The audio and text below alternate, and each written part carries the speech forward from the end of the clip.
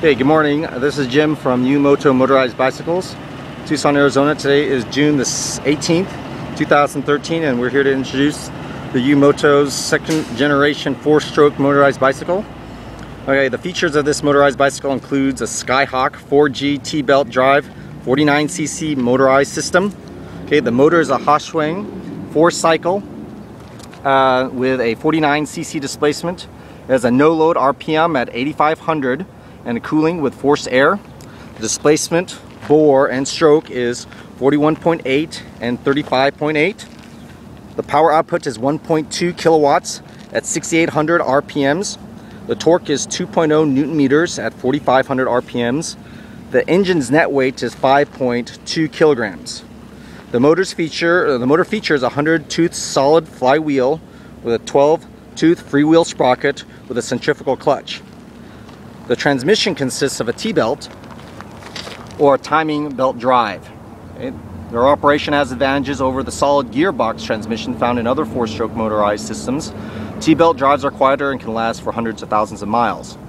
This high-quality 4-stroke Huashan engine gets 150 miles per gallon with a top speed of about 35 miles per hour and has a fuel mileage of 150 miles per gallon. The bicycle is a steel frame, single-speed beach cruiser with a steel fork.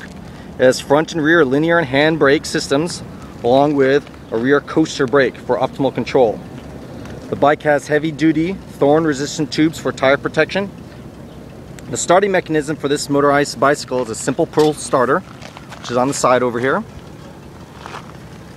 There's an adjustable choke and idling screw to configure the motor's performance settings, which is down above the carburetor. Since the bicycle has a centrifugal clutch, there's no need for a manual hand clutch to engage the motor. Simply pulling the throttle allows for acceleration. Okay, so we're going to go ahead and demonstrate the performance of this 4-stroke motorized bicycle with a test run down the street. My friend Ernesto has been gracious enough to go ahead and help me out with this. He's going to go ahead and ride. We're going to watch him.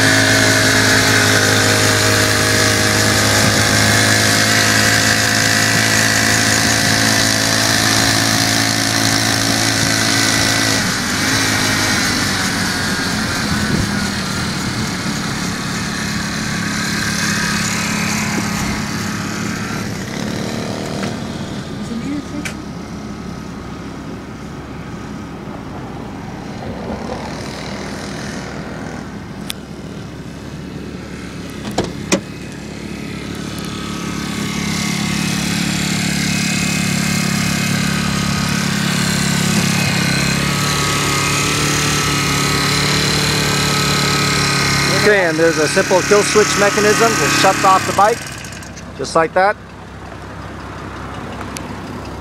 So, if you're interested in this kind of bike or any other kind of motorized bicycle system, come check us out at facebook.com/U-MOTO bikes. Thank you very much.